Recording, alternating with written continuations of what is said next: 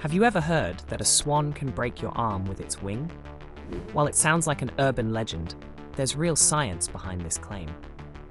Mute swans, known for their grace and beauty, are fiercely territorial, especially during nesting season when they protect their eggs and cygnets.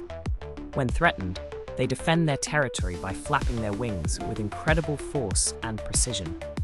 A mute swan's wingspan can reach up to 2.4 meters, and their wing muscles are surprisingly powerful, designed for both flight and defense.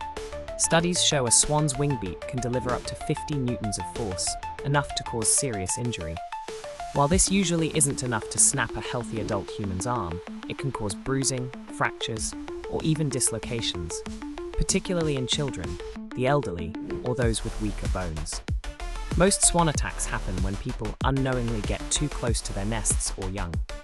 Despite their strength and aggressive defense, swans rarely attack unprovoked and prefer to warn intruders with hisses and displays. Admire their elegance from a safe distance, and you'll avoid any trouble. So, while it's technically possible for a swan to injure your arm, it's highly unlikely unless you provoke one. Like and subscribe.